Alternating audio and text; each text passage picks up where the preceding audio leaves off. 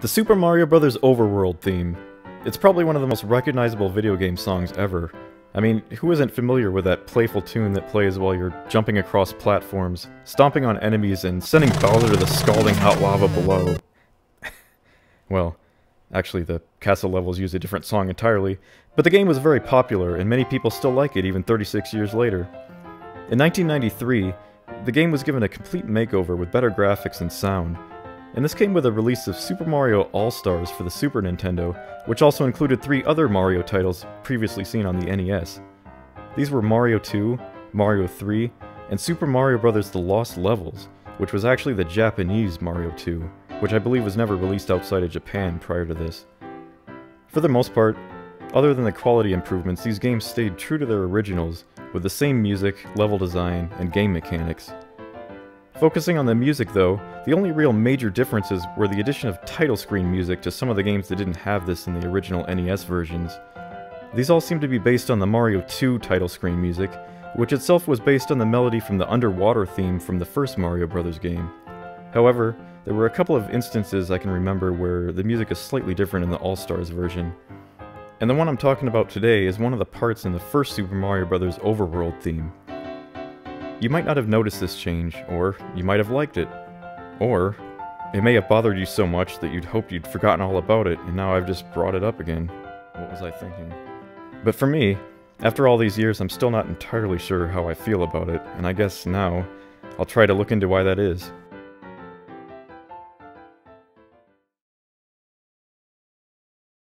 So which part of the song am I referring to exactly? Well, it's this part. Let's have a listen.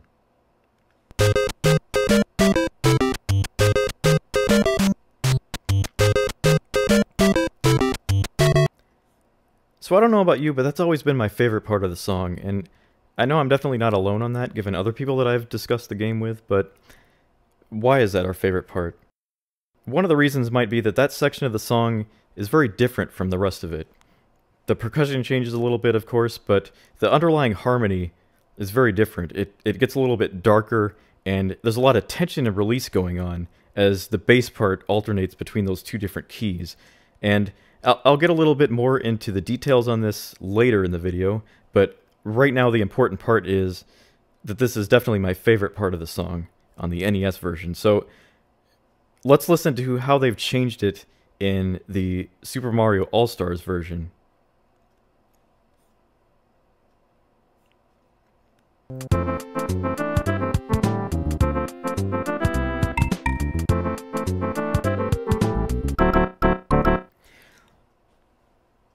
So, on its own right, there's definitely nothing wrong with it. I like the walking bass line sort of thing that's going on there, and the harmony is a bit more complex. Maybe even jazzier. There's a nice major 7th chord voicing going on in the middle there. But overall, it just doesn't have the tension that the original version has, and I mean, it accomplishes a similar goal of being different than the rest of the song, but not in the same way, and I just never liked it as much.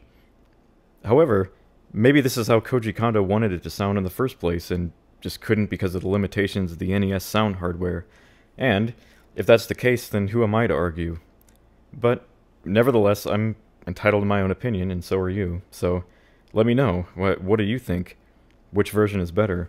Did you even notice the differences when you first played the game yourself? So here's something else that's kind of interesting. This is actually not the first time that this theme was remade on the Super Nintendo. And you may not have even known about this. In Super Mario World, after you complete the Star Road map, you go onto the Special Zone, in which the map screen plays this music.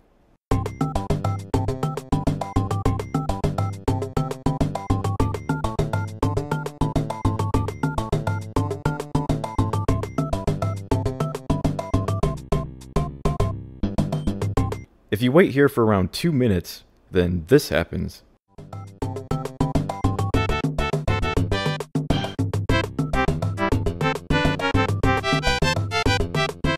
Hey, I know that one. I remember being so surprised by that as a kid. It was awesome. But let's see what they did during the section from before.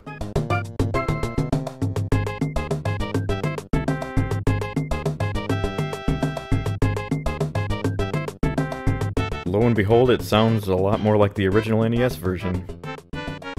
so satisfying, it's just not even close, but again, that's just my opinion.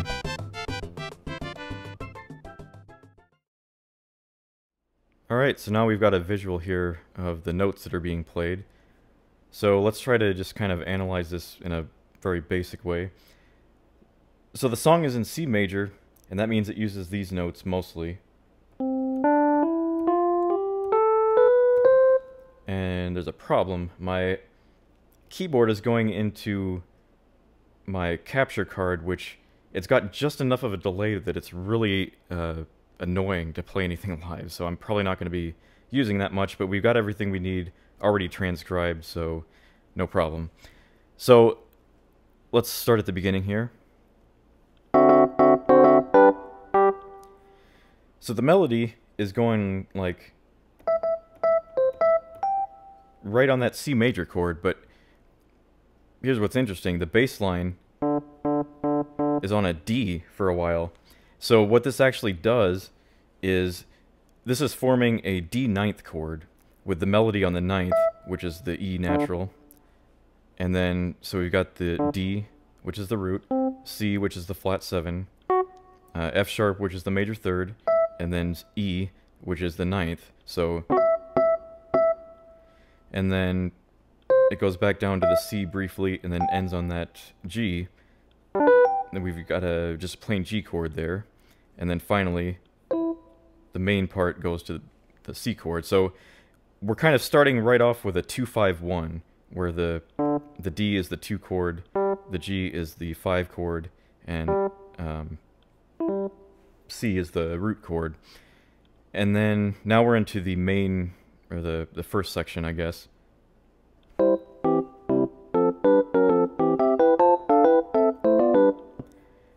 So this part, it is basically all of the notes are following the same rhythm, the bass, the harmony, and the melody. So it's basically just a bunch of 3-note chords, and so far it's following C major pretty well.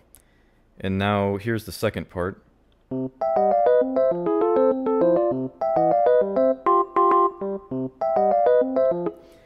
So here we're starting to get into some passing tones, which means that there's some notes that don't really fit in with the C major key, but when it's done the right way, like it's just kind of going over them quickly, it doesn't really matter, your ear just kind of accepts it anyway. So an example of that would be where it's like, so that F sharp is not part of C major, and then that E flat is definitely not C major because that would make it C minor, but then it finally hits that E natural. So, you know, when you play it at normal speed, it sounds fine, but if you hold on to one of those notes, it might sound a little weird. I guess the F sharp kind of gives it a nice Lydian sound, so that's not too weird, but the E flat,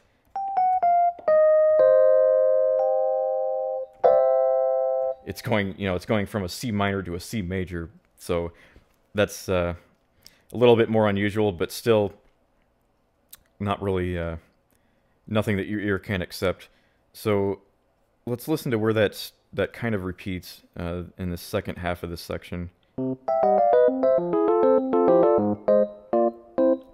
So right there we have what I think I might have mentioned in a previous video, the flat 6, flat 7, 1 chord progression, which is very common in Mario music, and it has a very like a fanfare-like sound, I guess you could say, which it's also found in the tune that plays when after you get the flagpole at the end of the level in this game. So yeah. So A flat major, and then B flat major, and C. So that's the flat 6, flat 7, 1 progression.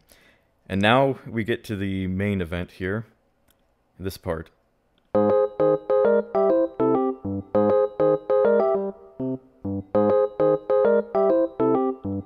So what's happening here, and the reason why I think I like it so much, is it's alternating between the bass line is alternating between an A flat 5 and a C5 arpeggiated chord, I guess. Trying to make sure I'm on the beginning of it. So you can hear. So that's going A flat, E flat, A flat, which is an A flat 5, and then it goes down to G, C, and G, which is kind of like an inverted C5. So when it's on the A flat, there's some tension there, and then the tension resolves when it goes down to the C part. So let's see if you can hear that. Every 2 measures is when it switches between the A flat and the C.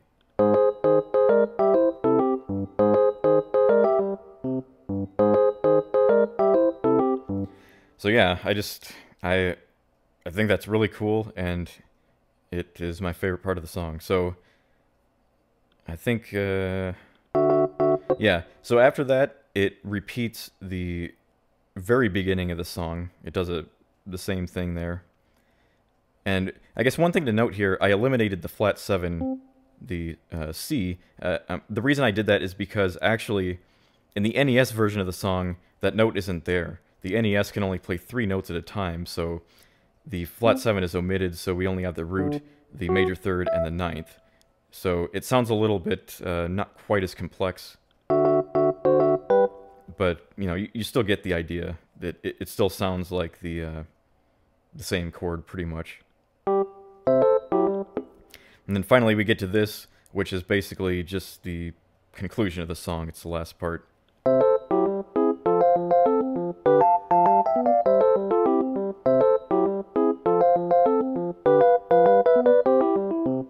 So I think I'm kind of hearing a 1-4-2-5-1 progression there, but so other than that, it's basically back to the C major sound.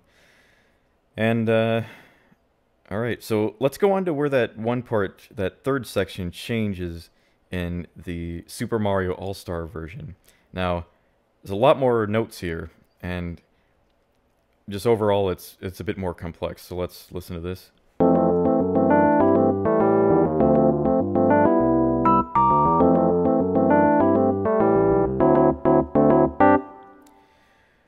Alright, so this is a lot more, there's a lot more going on here compared to the original version than what I had thought. You know, the bass line is different, and also we've got a counter melody on the top here, so just kind of descending down the scale. And then the melody part is there, basically unaltered, so that's this top part in the chords here.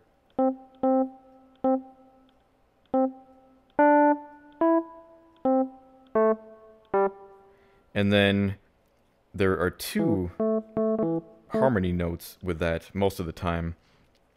And then the bass is just kind of, the bass starts on an F, so that alternating between the A flat and the C is gone. So we kind of have, so we start on F, we go up chromatic to the G, and then up a whole step to the A, and then a little chromatic thing down again to the D, G, C. So another 2-5-1 right there. And then the first half of that repeats, and then finally it plays the intro part, just like before. So let's look at, let's try to analyze what sounds we're hearing here exactly in relation to the bass note. So right here,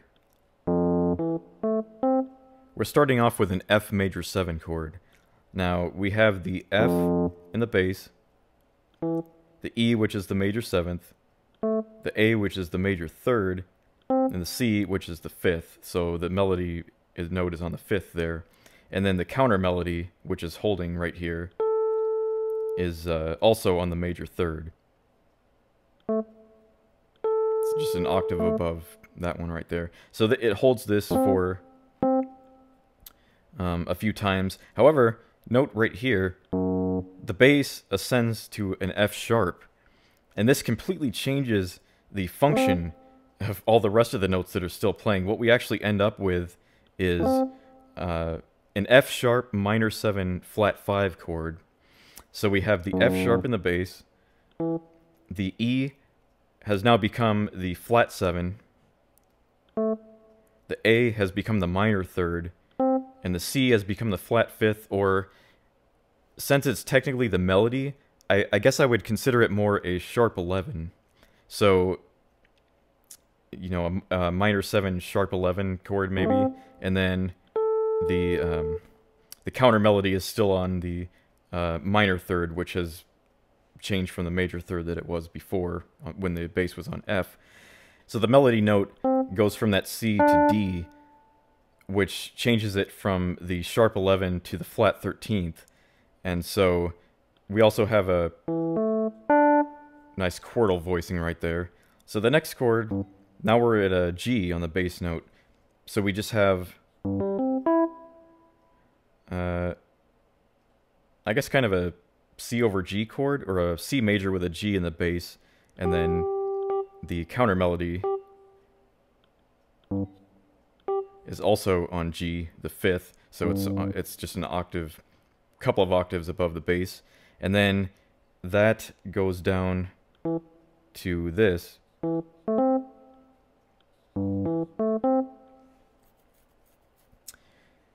which I guess is an A minor over G, or you could call it a G6-9 add 11 no 3rd. So normally, you know, G, we would expect a B, which would be the major 3rd, or a B flat, which would be the minor 3rd, but we've got no 3rd, so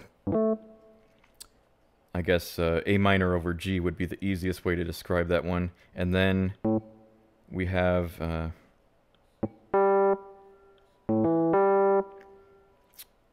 I guess an A 7th with no 3rd. So we've got the A, and then we've got the E, which is the 5th, and the G, which is the flat 7. And then here, it actually, the tritone to that comes in. However, by then, the bass has already gone down, so it doesn't really matter anymore. So now the bass note is on a D. So it'd just be a D minor 7.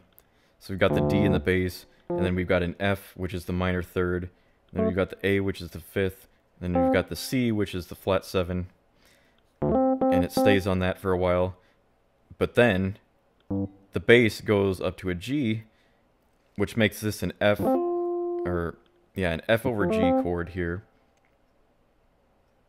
We could also call it a G 11th with no 3rd, maybe, because, you know, we've got the G, and then the F would actually be the flat 7, the A would be the 9th, and the C would be the natural 11th. And then the melody goes up to a D, which is just the 5th, with the bass note, and the counter melody is on the flat 7 right there. And then finally, we get to that C major 7th. Now that's what really stood out to me when I was listening to it originally, even though I didn't even notice the first chord right at the beginning of this is also a major 7th chord. But yeah, that one, you know, I really like that with the melody note on the major 3rd. So we've got the C, and then the G, which is the 5th, the B, which is the major 7th, and then the E, which is the major 3rd. And then the first half of that repeats again. And then it plays the very beginning of the song again. So yeah, I really like this version a lot, and the only problem is that in the original version of the song, this is the part that I like the best, and it was changed, so obviously there's some conflict there. And I almost feel kind of bad because I'm sure that it took a lot of thought to rework the harmony here, and make it sound different, but still kind of the same because it has the same melody. Just it's just the notes surrounding it have all changed, giving it more of a jazzy sound, I guess. But I think this was just one of those cases where keeping it simple just worked a little better. So, you know, the NES version, I just like it a little bit more. So anyway, I think that's it, and let me know what you think, and I'll see you next time.